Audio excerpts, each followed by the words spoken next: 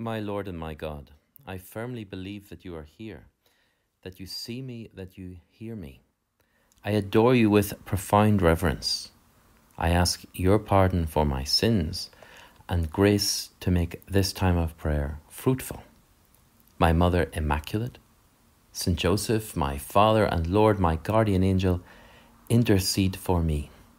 Jesus, your Easter glory continues to fill the skies. And we rejoice in these days in the resurrection. The wonder and the beauty of the liturgy stretches the Easter celebration right through until tomorrow. We have a full week of essentially celebrating the same day. Whilst some people might think we are pressing the pause button, we are pressing the stretch button. We are getting the most amount of joy possible from this one tremendous event, the resurrection. And we see it in the liturgy, we see it in the gospel, we taste it also, perhaps after weeks of fasting. Maybe we are enjoying the delights of chocolate or sweets, maybe a little drink of beer, wine, if that's allowed. We are today smelling it, smelling the resurrection, because all our senses are brought together in this one act of worship and glory, that you have risen from the dead. And why do we smell the resurrection today? Because of the aroma that comes to us in the gospel.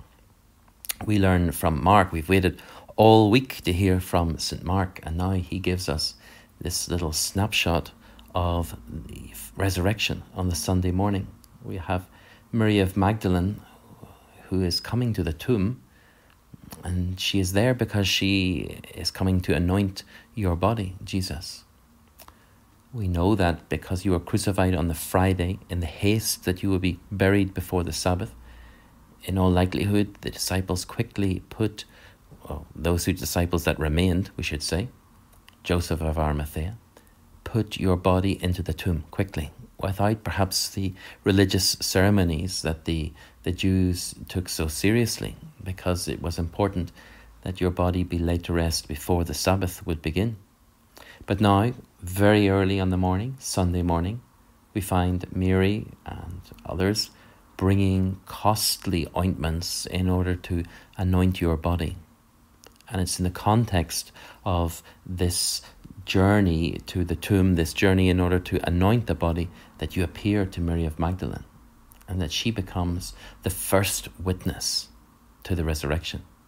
And Mark tells us that she who had 7 devils previously, this is the only time we learn this detail in Mark's Gospel, that she who had suffered so greatly as a result of sin and evil, that she had been completely liberated of that at one period in her life by you, Jesus.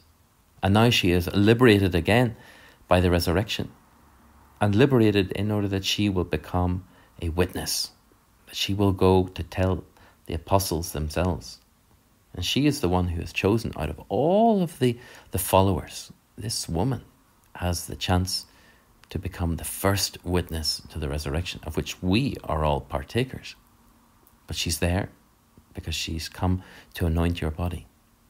And so we smell this precious aroma that she carried in order to anoint your body, in order to treat your human remains, as she thought at that stage, with the utmost of respect. And perhaps she had gone first thing in order to purchase the oils that were required for the anointing of the body at the market. And so perhaps they had just been poured into the container. There was freshness. Perhaps even a little had seeped out of the container, and it was in the jar, or in her hand, in the folds of her garment. And so this scene of kind of hurrying towards the tomb must have been tremendously sad for her. And she carries this precious ointment, but perhaps wasn't even aware of the smell, because she was so enwrapped in her grief and so determined to partake in this religious duty in order to honour your body. But I like to think that in this moment when everything changed for her, perhaps she also smelt the ointment for the first time. And this smell of the ointment that she had carried in order to anoint your dead body becomes the ointment or the fragrance of the resurrection. Because you are not dead, you are alive, Jesus. And this aroma, this fragrance accompanies this great joy. And Mark tells us that she went immediately to those disciples who were mourning and in tears.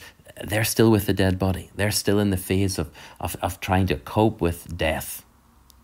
And perhaps she was running and maybe the ointment was kind of spilling everywhere because she just couldn't contain her joy at becoming the witness to the resurrection. And so the fragrance and the aroma of the resurrection, it's so abounding.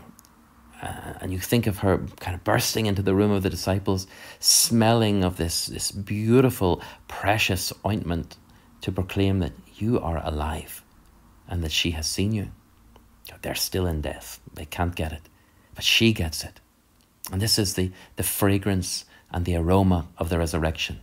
Not just in a physical sense, but in a spiritual sense. It is a joy that pervades. It's a joy that goes beyond the death, that goes beyond even the senses of what they can see, of what they can feel. This is a greater joy because it comes from you, Lord. You have risen from the dead, and that overcomes all things and helps us to battle through all the things that we are facing. But just thinking of this oil, I remember one time in the Holy Land opening a little tiny, tiny bottle of nard oil, which was being sold en masse to pilgrims and tourists alike.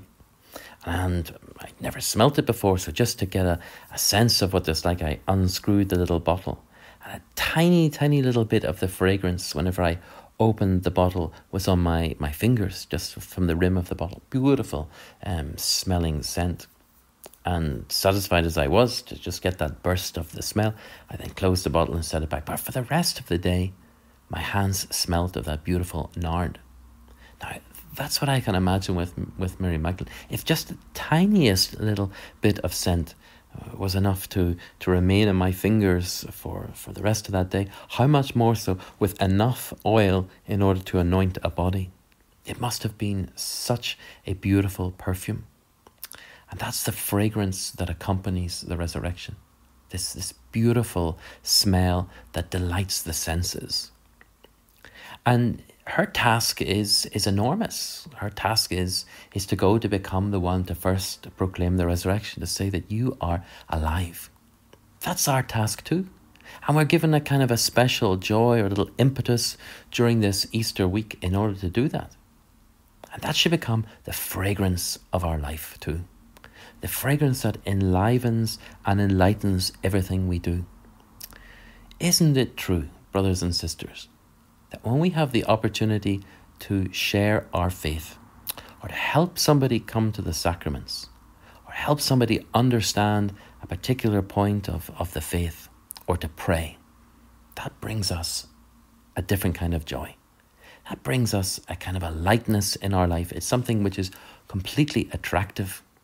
That is the fragrance of the resurrection that perfumes our very existence.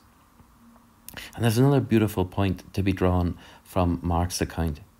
Mary goes to proclaim the resurrection, but she doesn't have very much success amongst the disciples because they're still stuck in mourning and death. And rightfully, Jesus, you reproach them for their incredulity and for their obstinacy because they had refused to believe. But even though she wasn't completely successful, she did it anyway.